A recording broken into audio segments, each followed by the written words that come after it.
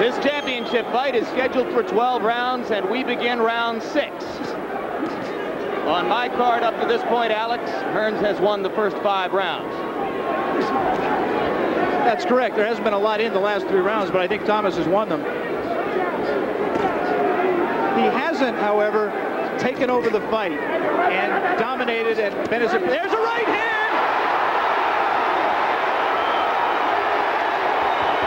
Well, he might have just taken it over there.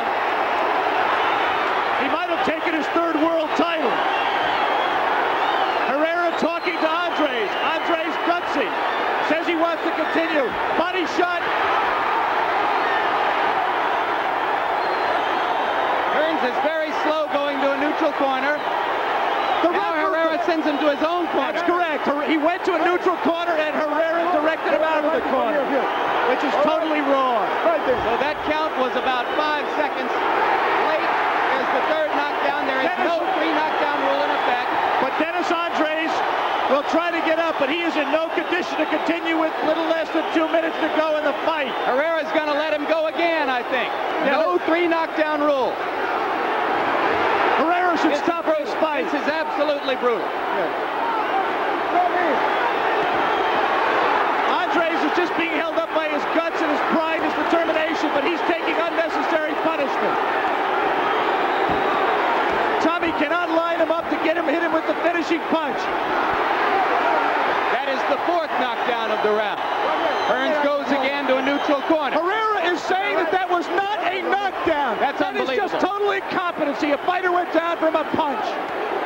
This is a grossly incompetent job of refereeing by Isaac Herrera of Panama. Tommy, don't punch, Tommy. Come here, outside. Meanwhile, at ringside, the WBC officials are desperately trying to get Herrera's attention. Again, he sends Hearns to his own corner, saying it was not a knockdown and he has to clean Andries' gloves.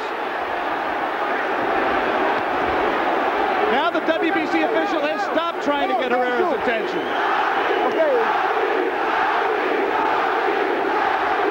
You see the clock, 30 seconds to go in round 6. Oh, this is brutal. We talked about a tremendous chin. Let me tell you something. Andries just took a tremendous right hand. And Thomas has expended a lot of energy here. That was a right hand on which Hearns loaded up, took a step back, stepped forward, and delivered flush on the jaw. And somehow Andries stayed up.